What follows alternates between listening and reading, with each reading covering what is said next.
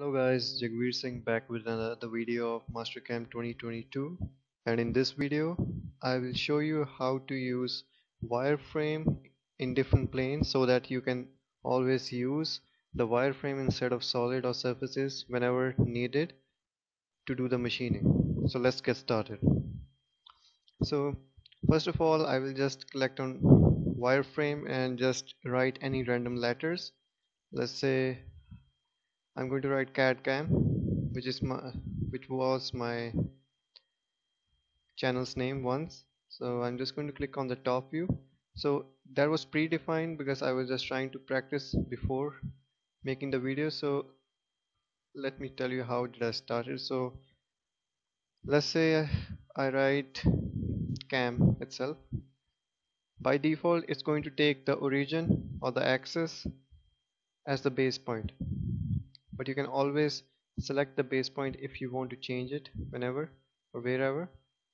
So you can change the height of it and also the spacing between it. You can also make sure that you can align it horizontally or vertically. And let's say if I'm going to change and align it somewhere here, and I click OK, you can see this is my top view, by the way, you can see. And if I click on isometric view, it will look something like this.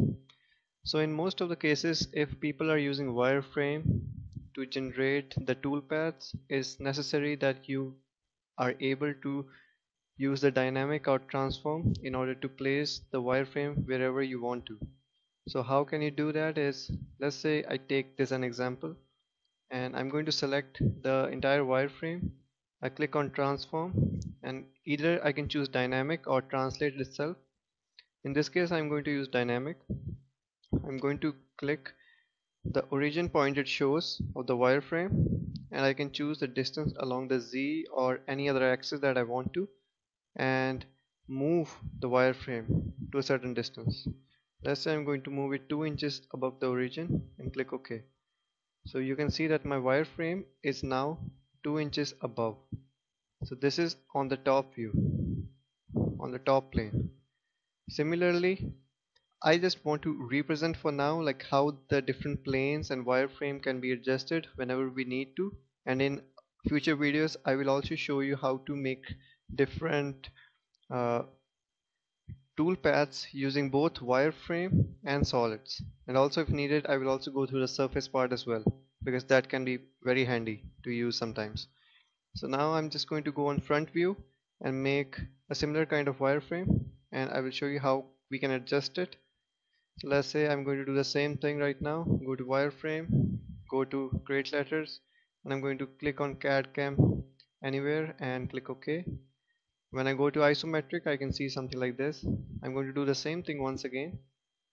This time make sure that you don't select the top level, otherwise it will be shifted along that section as well. So I go to transform, dynamic. This time I want to move, you can see the Z this way, and again I'm going to make 2 inches right there, and then I can go to the right view and do the same thing. Go to wireframe, I can click create letters, do the same thing again and again and again.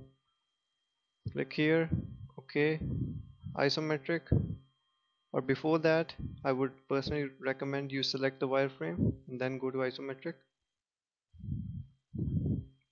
This is not selected, you can manually select if something is left, and then you go to transform, dynamic. Always use isometric, that gives you a better perspective of how much to move. And then I'm going to do the same thing, 2 inches from the origin, and you can see that now I have 3 axes on which cam word is written, and they all of them are 2 inches from the origin in all the 3 axes. So how can this be useful is, let's say if you are trying to make or manufacture something that is 2 inches in length, width and height. So instead of making an entire solid before you do the machining, and on which you just need to engrave a word, let's say cam in this case. So you don't need to make the entire solid first and then do the engraving on it. You can just use the wireframe in order to create the toolpath, and you will be done with the purpose. So that's pretty much it for this video. I hope you like it. Please don't forget to subscribe and stay tuned for the next upcoming videos. Thank you.